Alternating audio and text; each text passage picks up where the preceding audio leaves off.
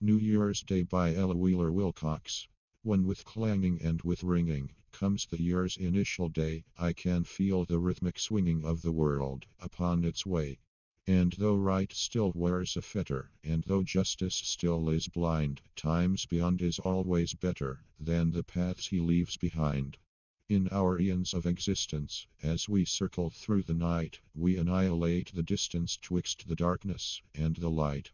From beginnings crude and lowly, round and round our souls have trod through the circles, winding slowly up to knowledge and to God. With each century departed, some old evil found a tomb, some old truth was newly started in propitious soil to bloom. With each epoch, some condition that has handicapped the race, worn out creed or superstition, unto knowledge yields its place. Though in folly and in blindness, and in sorrow still we grope, yet in man's increasing kindness lies the world's stupendous hope. For our darkest hour of errors is as radiant as the dawn, set beside the awful terrors of the ages that have gone.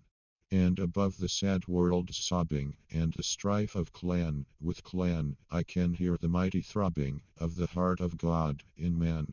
And a voice chants through the chiming of the bells, and seems to say, we are climbing, as we circle on our way.